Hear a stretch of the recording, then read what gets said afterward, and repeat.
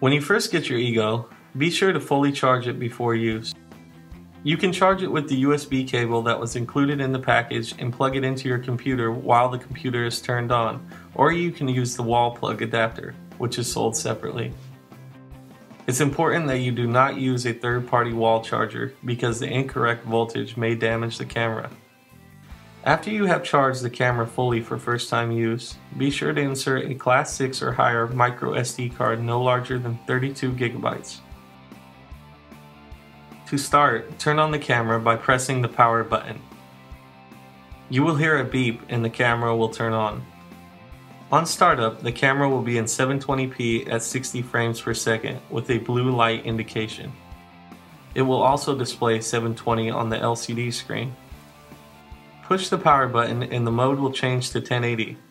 You will see the light has changed to green and the LCD screen shows 1080. Push the power button again and the mode will change to still image. The light will now be red and the LCD screen will have a box in the upper right corner.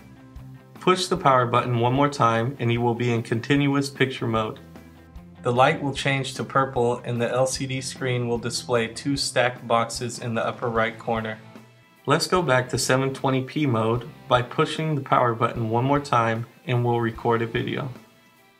To record a video, press the shutter button. You should hear a beep and the light will begin to flash, indicating that the camera is recording. This is the same in both 720 and 1080 modes. Next, let's practice shooting a still image. Push the power button until the light turns red. Now you are in still image mode. To take a picture, press the shutter button. There will be a beep and you will see the light blink, indicating that a picture has been taken.